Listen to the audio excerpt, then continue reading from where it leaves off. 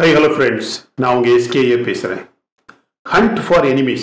இதுதான் இஸ்ரேல் வெளியிட்டு இருக்கக்கூடிய மிகப்பெரிய ஒரு ஸ்டேட்மெண்ட்.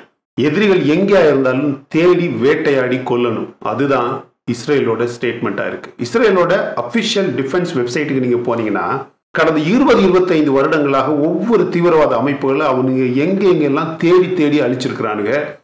ஒவ்வொரு தீவிரவாதிகளும் எப்படி எங்கெங்க எந்த மாதிரி நடவடிக்கைகளை செஞ்சிட்டு இருக்கக்கூடிய நேரத்தில் இஸ்ரேல் டிஃபென்ஸும் சரி இஸ்ரேல் அரசும் சரி எப்படி அதுகளை கண்டுபிடிச்சு இஸ்ரேலோட உளவு அமைப்பு எப்படி ஒவ்வொருத்தரா தேடி இன்ஃபர்மேஷன் கேதர் பண்ணி அவங்க இருக்கக்கூடிய இடங்களை பின் பாயிண்ட் பண்ணி அட்டாக் பண்ணி அழிச்சிருக்காங்க அப்படிங்கிறதுக்கான ஆதாரங்கள் எல்லாமே இருக்கு.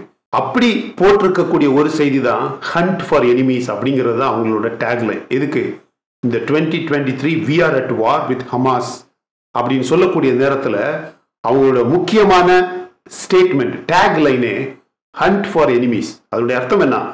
எதிரிகளை வேட்டையாடி கொல்லணும் அப்படிங்கிறது தான்.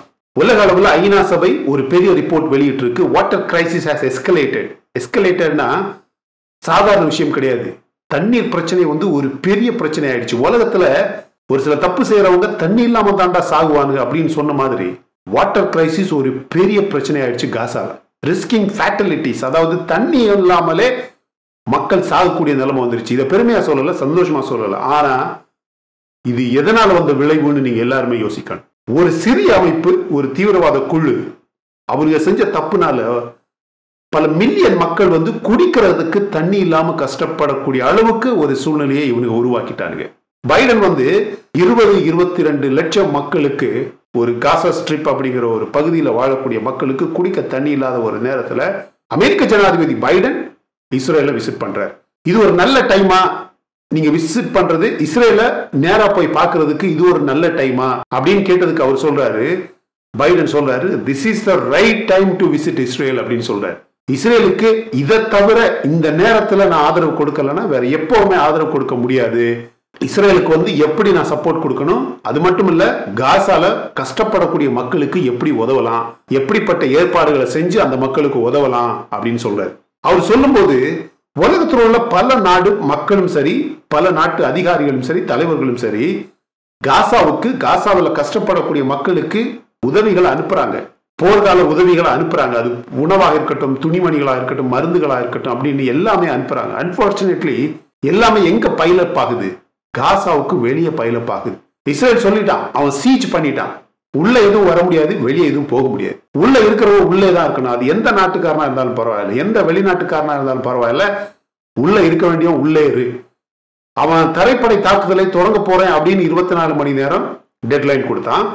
அதுக்கப்புறம் எக்ஸ்டென்ஷன் 24 மணி நேரம் கொடுத்து காசாவுக்குள்ளாடி என்னென்ன உதவிகள் எங்கெங்கிருந்து வரணுமோ அதெல்லாம் இந்த 24 மணி நேரத்துக்குள்ளாடி வரணும். முடிஞ்சு நான் லாக் பண்ணதுக்கு அப்புறம் எவனுமே இது மாதிரியான ஒரு சீஜ் உலகத்துல எங்கேயுமே நடந்ததில்லை ஃப்ரெண்ட்ஸ். இஸ்ரேல் இந்த தாக்குதலுக்கு பிறகு காசாவை சீஜ் பண்ண மாதிரி, காசாவை அந்த பார்டரை க்ளோஸ் பண்ண மாதிரி உலகத்துல எந்த ஒரு ஸ்ட்ரிப் ஆகட்டும், எந்த ஒரு மாநிலமாக இருக்கட்டும், எந்த ஒரு நாட்டு பெரிய சிட்டியா இருக்கட்டும், எவனுமே இப்படி சீஜ் பண்ணதில்லை. ஏன்னா clashes at Lebanon Israel border அங்க நடக்கக்கூடிய தாக்குதல் இந்த போரை ஒரு பெரிய போராக மாற்றிடுமோ அப்படிங்கிற சந்தேகம் எல்லாருக்குமே வந்துருச்சு. மிலிட்டரி அனலிஸ்ட் ஒரு ஆள் சொல்றாரு, Hamas is losing the second phase of their plan already. முதல்ல அவங்க செஞ்ச அந்த தாக்குதலே ஒரு பெரிய தோல்வி. ஏன்னா 1200 பேரை கொண்டுட்டு 250 பேரை கடத்திட்டு போயிட்டு இன்னைக்கு பாலஸ்தீன்ல காசாவுல இறந்த மக்களோட எண்ணிக்கை ஆல்மோஸ்ட் 4000 தாண்டி போய்கிட்டு இருக்கு. இதுல வெற்றி தோல்வி பாக்குறது எது? 1948ஆம் ஆண்டிலிருந்தே பாருங்க, 1948, 1953, 1967, 1973 அப்படின்னு ஒவ்வொரு 4 வருஷம், 5 வருஷம், 6 வருஷத்துக்கு வந்த எல்லா போர்லையுமே இஸ்ரேலுக்கும் ஹமாஸுக்கும் சரி, இஸ்ரேலுக்கும் பாலஸ்தீனுக்கும் சரி, இஸ்ரேலுக்கும் PLOவுக்கும் சரி, இவங்களுக்கு இடையில வந்த எல்லா தாக்குதல்லையுமே முதல்ல இவங்க தாக்குதல் ஆரம்பிப்பானுங்க. தாக்குதல் ஆரம்பிச்சு இந்த முறைதான் ஒரே அடியா 1200, 1300 பேர் இஸ்ரேல் உள்ளவங்க இறந்திருக்காங்க. ஆனா வரலாற்றுல இதுவரைக்கும் ஆல்மோஸ்ட் 75 வருடமாக ஒவ்வொரு முறையும் இஸ்ரேலுக்கும் இவர்களுக்கும் வரக்கூடிய தாக்குதல்ல அவங்க தாக்குதலை தொடங்குவானுங்க. இதுல 2 பேர் 3 பேர் இஸ்ரேல்ல ஒரு 2-3 பேர் இறப்பாங்க. 200, 300, 1000, 2000 அப்படின்னு பாலஸ்தீனியர்கள் இறப்பாங்க. ஏன்னா அவனுக்கு அந்த இறக்கக்கூடிய மக்கள் தொகையை பற்றி கவலையே கிடையாது ஃப்ரெண்ட்ஸ். இவனுங்க 2 பேர் 3 பேரை பலி கொடுக்குறானுங்க பாருங்க. அதுவே அவனுக்கு ஒரு பெரிய வெறுப்பான ஒரு பெரிய ஆக்ரோஷமான விஷயமா இந்த ரீடாலியேஷன் அட்டாக் அப்படின்னு சொல்லுவாங்க. பழி வாங்கும் தாக்குதல் அப்படின்னு சொல்லும்போது செய்யும்போது 1000-1500 பேர் இறப்பானுங்க. ஃபார் த ஃபர்ஸ்ட் டைம் ஒரே தாக்குதல்ல ஒரே நாள்ல 1800 பேரை இழந்தது வந்து இஸ்ரேலுக்கு ஒரு புதிய விஷயம். சரியா? வரலாற்றில் ஒரு பெரிய ஷாக்கிங் இன்சிடென்ட் வந்து இது இஸ்ரேலுக்கு. அதனாலதான் இவ்வளவு கொடூரமாக தாக்குதானுங்க மை டியர் ஃப்ரெண்ட்ஸ். ரஷ்யாவே உக்ரைன்ல இப்படிப்பட்ட ஒரு பெரிய தாக்குதலை செய்யல. 2ஆம் உலக போர்ல கூட வெறும் 5-6 நாள்ல இப்படி ஒரு பெரிய கேட்டஸ்ட்ராபிக் ஹியூமானிட்டேரியன் சிச்சுவேஷன் வரவே வரல. 4000 பேர் இறந்தாச்சு. பொதுமக்கள், ஹமாஸ் எல்லாருமே இறக்குறானுங்க. இன்னைக்கு யாரை கொண்டு இருக்காங்கன்னு தெரியுமில்ல? வர்றோம், அந்த முக்கியமான விஷயத்துக்கு வர்றோம். இப்படிப்பட்ட ஒரு விஷயத்துல நீங்க பாருங்க, the only exit for Gazans is through Egypt. காசால இருக்கக்கூடிய பொதுமக்களும் சரி ஹமாஸும் சரி இவனுங்க தப்பிச்சு வெளியே போகணும்னா ஈஜிப்ட், அந்த காசாவுக்கும் ஈஜிப்டுக்கும் இடையில இருக்கக்கூடிய அந்த ஒரு எக்ஸிட் டோர் வழியாகத்தான் போக முடியும். ஆனா கைரோ வந்து ஈஜிப்ட் வந்து அந்த டோரை ஓபன் பண்ண முடியாது, யாருமே வெளியே போக முடியாதுன்னு சொல்லுது. ஈஜிப்ட் வழியா உள்ளாடி யாருமே வர முடியாதுன்னு சொல்லுது. ஏன்? Definitely it is because Israel வந்து ஹமாஸ் உள்ள இருக்கக்கூடிய ஹமாஸுகளை அங்க உள்ள வச்சே வேக வச்சு அடிச்சு கொல்லணும்னு பிளான் பண்ணிடுச்சு. ஹண்ட் ஃபார் எனிமீஸ்னா என்ன அர்த்தம்? காசாவுக்கு உள்ளேயே நீ இருக்கேன்னு எங்களுக்கு தெரியும். அது பங்கரா இருக்கலாம், பெரிய பெரிய டனலா இருக்கலாம், 10 மீட்டர் 12 மீட்டர் 15 மீட்டர் உயரங்களுக்கு அண்டர் கிரவுண்ட்ல டனல்லாம் கட்டி இவனுக்கு இருக்கிறானுங்க. புட்டிச்சு தேடி தேடி அடிச்சு கொல்லணும் அப்படிங்கிறது தான் இவங்களோட ஆசை. 12,000 பேரு 20,000 பேரு ஒவ்வொரு போர்லையும் ஒவ்வொரு அட்டாக்லையும் இவனுங்க இப்படி இறக்குறது வந்து இதெல்லாம் தேவையான விஷயமா சொல்லுங்க? Multiple air strike scene about a kilometer from Rafah border crossing. இந்த Rafah border crossing அப்படிங்கிற பகுதி தான் காசால இருந்து ஈஜிப்டுக்கு போகக்கூடிய பாதை. இன்னைக்கு இந்த Rafah border crossingலயே பெரிய பெரிய ஏர் ஸ்ட்ரைக் வந்து இன்னைக்கு நடந்திருக்கு. மல்டிபிள் ஏர் ஸ்ட்ரைக் அப்படின்னா என்ன அர்த்தம்? இந்த ஹமாஸ் வந்து காசா சிட்டிக்கு உள்ளாடி at the centre of the சிட்டில இருக்கக்கூடியவனுங்க, அது நார்த்தா இருக்கலாம் சவுத்தா இருக்கலாம், இதுக்கு நடுக்க இருக்கக்கூடியவனுங்க எப்ப இந்த Rafah border crossing Egypt crossing இருக்குல்ல அது ஓபன் ஆனா ரொம்ப வேகமா ஈஜிப்டுக்கு போயிடலாம் அப்படின்னு இப்ப எல்லாம் அந்த ரஃபா பார்டர்ல வந்து அந்த கிராசிங் பக்கம் ஏற்கனவே மூவ் ஆயிப்பானுங்க. இவங்களோட யூனிஃபார்ம் எல்லாம் கழட்டிட்டு நார்மல் சிவிலியன் மாதிரி சாதாரண பொதுமக்கள் மாதிரி வந்து நிற்பானுங்க. அவனுங்களை அடிக்கிறதுக்காகவே multiple air strike scene about a kilometer, 1 kilometre Rafah border crossing 1 kilometre தூரத்திலேயே ஒரு பெரிய மல்டிபிள் ஸ்ட்ரைக் ஏர் ஸ்ட்ரைக் நடந்திருக்கு, ஏவுகணை தாக்குதல். Hospitals in Gaza is out of service. இஸ்ரேலோட ஏர் ஸ்ட்ரைக்னால காசால இருக்கிற அதிகமான ஹாஸ்பிட்டல்ஸ் ஃபங்க்ஷன் ஆகல. இது மாதிரி கொடூரமான தாக்குதல் இவனுங்க இதுவரைக்கும் செஞ்சதே கிடையாது மை டியர் ஃப்ரெண்ட்ஸ். இஸ்ரேல் வந்து பொதுவாகவே இந்த ரீடாலியேஷன் அட்டாக் வந்து பழிவாங்கும் தாக்குதல் வந்து பொதுவாகவே நல்ல கொடூரமா தான் செய்வாங்க. ஏன்னா தொடங்குறது நீ ஏன் ஒரு பெரிய தீவிரவாத தாக்குதல் நீ செய்யற அப்படிங்கிறது இவங்க பொதுவாகவே பேசக்கூடியது வழக்கம். அதுக்கான ரீடாலியேஷன் அட்டாக் வந்து செய்யக்கூடியது பொதுவாகவே கொடூரமாக தான் இருக்கும். ஆனா இந்த முறை உலகத்துல எவனுமே இப்படி ஒரு பெரிய தாக்குதலை எதிர்பார்க்கவே இல்லை மை டியர் ஃப்ரெண்ட்ஸ். 4000 பேர் இறந்திருக்காங்கன்னா 4000 பேர் இறந்திருக்காங்க அப்படின்னு நம்பர் வெளியே வந்திருக்கு. அந்த பெரிய பெரிய ரபிள்ஸுக்கு கீழே பெரிய பெரிய பில்டிங்ஸ் கொலாப்ஸ் ஆகி ரபிள்ஸ் இருக்குல்ல, அந்த ரபிள்ஸுக்கு கீழே ஆளை எடுக்கும் போதுதான் தெரியும் இது 10,000 15,000 20,000. ஒரு வாரத்துல திடீர்னு கண்ணு முழிச்சு பார்க்க முன்னாடி இந்த நம்பரு 15,000 20,000 50,000 சொன்னா கூட ஆச்சரியப்படுறதுக்கு இல்லை. இஸ்ரேல்ஸ் நேஷனல் செக்யூரிட்டி சொல்லுது, அவர் இஸ்ரேல்ஸ் நேஷனல் செக்யூரிட்டி அட்வைசர் சொல்றாரு, we will find each person involved in Hamas attacks. அந்த ஹமாஸ் அட்டாக் செஞ்ச ஒவ்வொருத்தனையுமே தேடி தேடி கண்டுபிடிச்சு காலி பண்ணுவோம் அப்படின்னு சொல்லியிருக்கிறாரு. ஒப்பீனியன் மொத்த ஊடகத்திலே ஒரு ஒப்பீனியன், ஒரு சில ஊடகங்கள் இருக்கு அது இது அந்த ஜசீரா மசீரா நசீரா அப்படின்ட்டு ஒரு சில பெரிய பெரிய ஊடகங்கள் ஒப்பீனியன் எடுத்ததுல நத்தன்யாகு இந்த முறை he needs an end game. அவருக்கு இதுதாங்க எண்ட் கேம். அவர் 6வது முறையோ அவங்க 8வது முறையாகவோ பிரைம் மினிஸ்டரா இஸ்ரேல்ல செலக்ட் ஆயிருக்காருன்னு நினைக்கிறேன். Exact number I think he was selected for the 6th time. இந்த வருஷம் அவர் செலக்ட் ஆனது வந்து இது 6வது முறையோ 8வது முறையாகவோ இஸ்ரேல்ல அவரை பிரைம் மினிஸ்டரா செலக்ட் பண்ணியிருக்கிறாங்க. அவருக்கு வந்து இது ஒரு எண்ட் கேம். அவரோட political கெரியரே maybe it will come to an end by now. போகும் முன்னாடி என்னால முடிஞ்சதை இவனுங்களை யார் யாரை எங்கெங்க அழிக்கணுமோ அங்கங்க அழிச்சிட்டு தானே போவேன் அப்படிங்கிற மாதிரி எடுத்த ஒரு போராட்டம் தொடங்கினது யாரு? ஹமாஸ். அந்த அட்டாக் தேவையில்லாத அட்டாக். ரொம்ப ராங் டைம். ஒரு சாபத்துங்க, அவனுங்களுக்கு அது ஒரு புனிதமான ஹாலிடே. எத்தனை வருஷத்துக்கோ ஒரு முறை வரக்கூடிய அந்த ஒரு ஹாலிடேல போய் இவனுக்கு அட்டாக் பண்ணானுங்க. இவனுக்கு அந்த 50 வருட பழிவாங்கும் தாக்குதலாக தான் இந்த ஹமாஸ் அந்த அட்டாக்கை தொடங்கினானுங்க.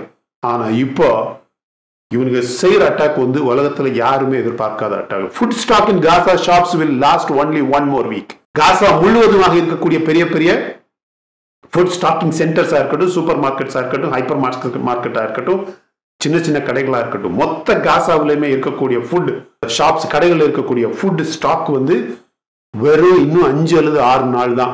யுனைடெட் நேஷன்ஸ் ஐநா சபை வந்து மொத்த ஷாப்ஸும் ஸ்டாக் சர்வே எடுத்து முடிஞ்சிருச்சு, இன்னுமே அவ்வளவுதான் அப்படின்னு.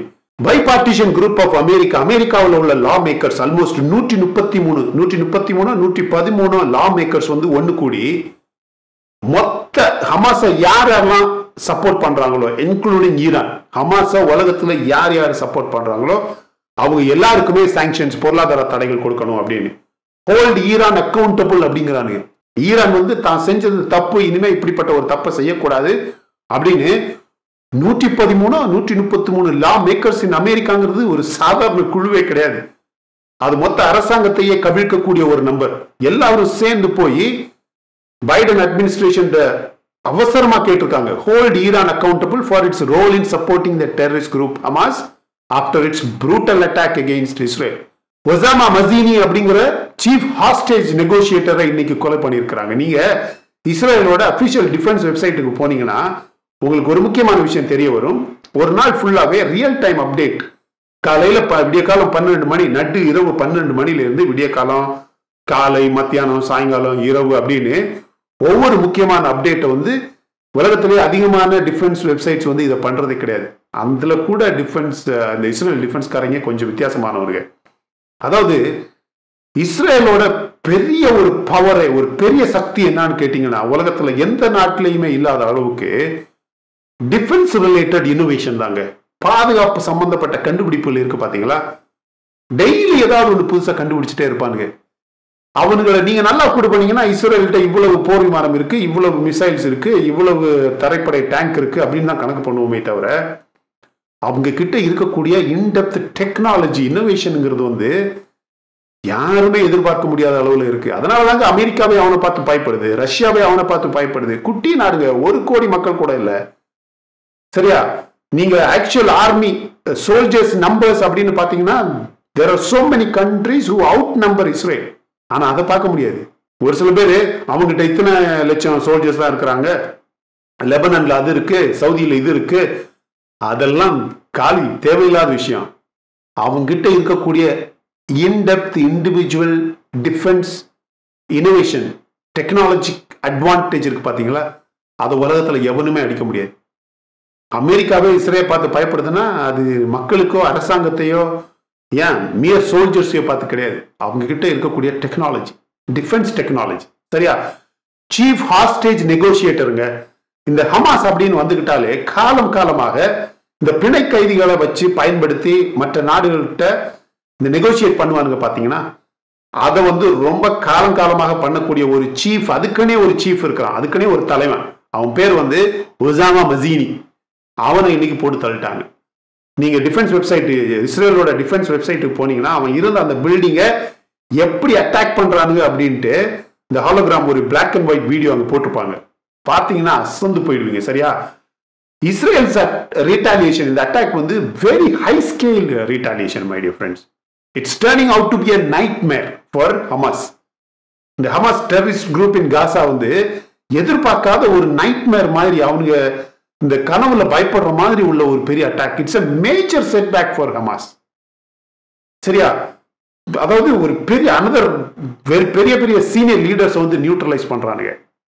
இன்னைக்கு இஸ்ரேலோட அந்த ஐஏஎஃப்னு சொல்றாங்க, இஸ்ரேலோட ஏர்ஃபோர்ஸும் அதுல ஒரு சிமிலாரிட்டி பாருங்க. இந்தியாவோட ஏர்ஃபோர்ஸும் ஐஏஎஃப் தான், இஸ்ரேலோட ஏர்ஃபோர்ஸும் ஐஏஎஃப் தான். அஃப்கோர்ஸ் இஸ்ரேல், இந்தியா, ஐஏஎஃப்பும் ஐஎஸ்ஐயும் சேர்ந்து இன்னைக்கு இந்த ஒசாமா மசீனி இருக்கான்ல, இவனை வந்து அவன் இருந்த இடத்துல அந்த காசா ஸ்ட்ரிப்லயே இவன் வந்து ஒரு head of the ஷூரா council of Hamas அப்படின்னு சொல்லுவாங்க.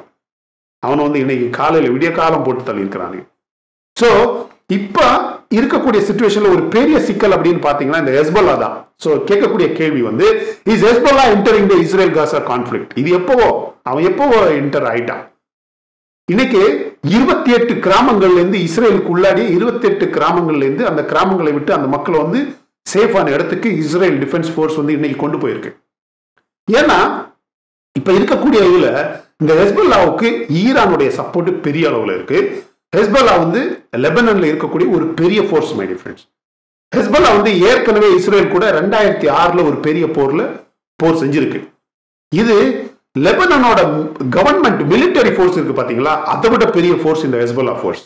ஹெஸ்போலாவும் இங்க ஹமாஸ் இருக்காங்க பாத்தீங்களா, அதே மாதிரி அங்க வந்து லெபனான்ல இருக்கக்கூடிய ஒரு குரூப் தான். It is more powerful than the Lebanese army. நம்ப முடியுதா? அந்த லெபனான் கவர்மெண்ட் இருக்கு பாத்தீங்களா, அந்த கவர்மெண்டோட பெர்மிஷன் இல்லாமலே இவனுங்களை வந்து ஒரு பெரிய போருக்கு இவனுங்க உள்ள வர முடியும். இஸ்ரேல் வந்து தொடர்ந்து சொல்லிட்டே இருக்கு, என்னது, we have no interest in war in the north அப்படின்னு. அதாவது லெபனானுக்கு எதிராக போர் செய்யறதுக்கு எங்களுக்கு விருப்பம் இல்லை, இன்ட்ரெஸ்ட் இல்லை. ஆனா if Hezbollah chooses the path of war, it will pay a very heavy price, very heavy அப்படிங்கிறாங்க. எங்களுக்கு ஹெஸ்போலா கூட நார்த்ல லெபனான் பார்டர்ல போர் செய்ய எங்களுக்கு இன்ட்ரெஸ்ட் இல்லை, எங்களுக்கு பொறுமை இல்லை, அதுக்கான டைம் இல்லை. ஆனா இந்த ஹெஸ்போலா வந்து எங்க கூட சண்டை போடணும் அப்படிங்கிற ஒரு பாதையை அவனுக்கு தேர்ந்தெடுத்தானுங்கன்னா அவங்களுக்கு அதனால வரக்கூடிய ஆபத்து கிடையவே அவனால் நினைச்சு பார்க்க முடியாத அளவுக்கு இருக்கும். சரியா? அப்படி ஒரு ஆபத்து வரவே வராது வேற யாருக்கும். அந்த அளவுக்கு we will make Lebanon return to stone age அப்படிங்கிறாரு.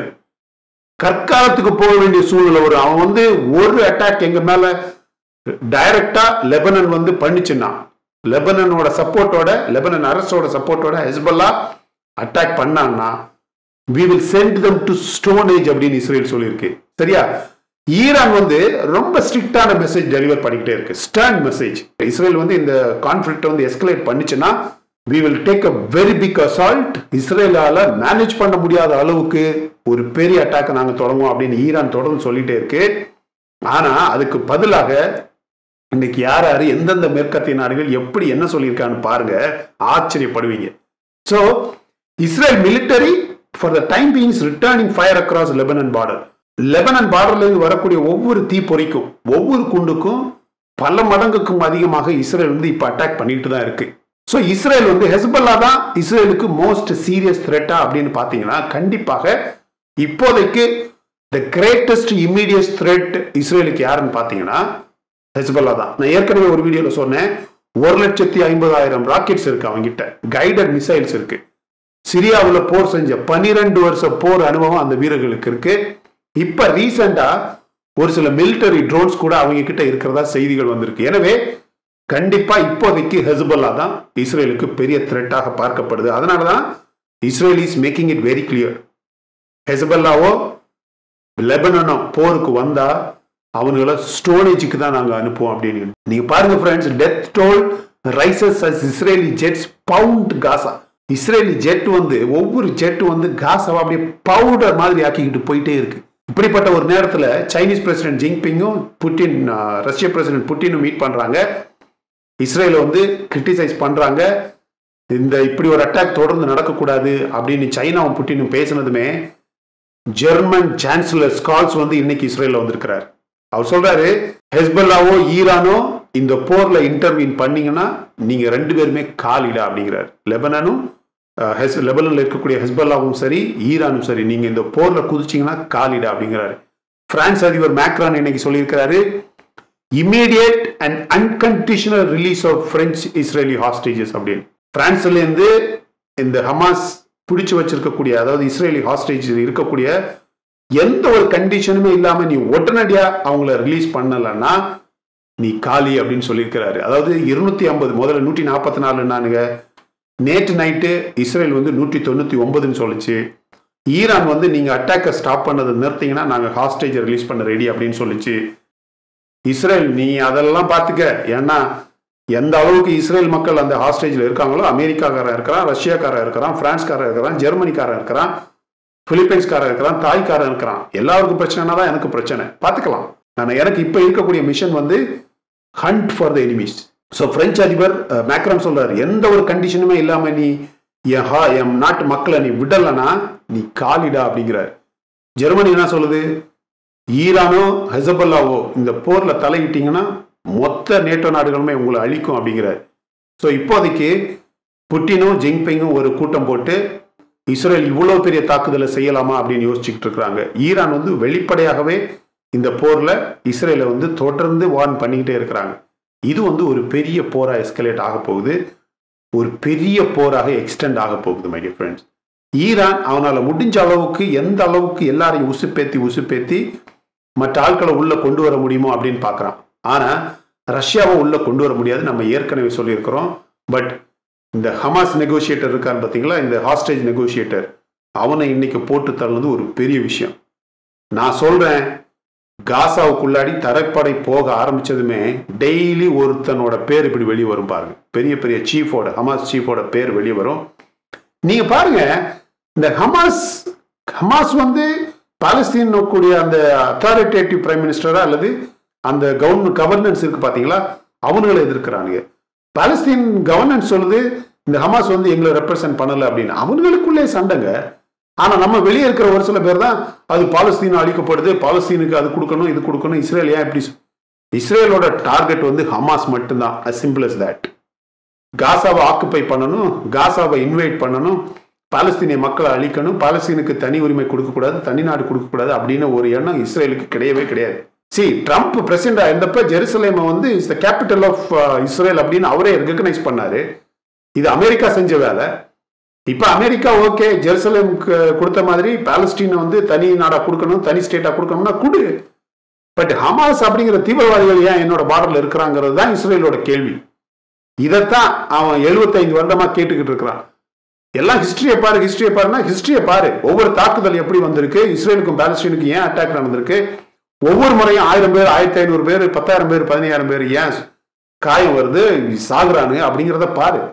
தேவையில்லாம எதுக்கு திடீர்னு 2 பேரை கடத்துற, திடீர்னு 2 பேரை கார்ல போகும்போது கல்லால் அடிச்சு கொல்லுற, இதெல்லாம் யார் புத்தி? எதுக்கு இப்படி எல்லாம் பண்ற? மிருகத்தனமா இருக்கக்கூடாதுல்ல. ஸோ இந்த ஐடிஎஃப் வந்து அவன் வந்து உரிமைக்காக அப்படிங்கிறத விட he is in a cleaning up missionனா he is living for a cause. அவனுடைய நாடு அவனுடைய மக்கள் அப்படின்றது மட்டும் இல்லாம அவனை சுத்தி எந்த தீய சக்திகளுமே இருக்கக்கூடாது அப்படின்னு தொடர்ந்து போராடுறான். அது தப்பு கிடையாது.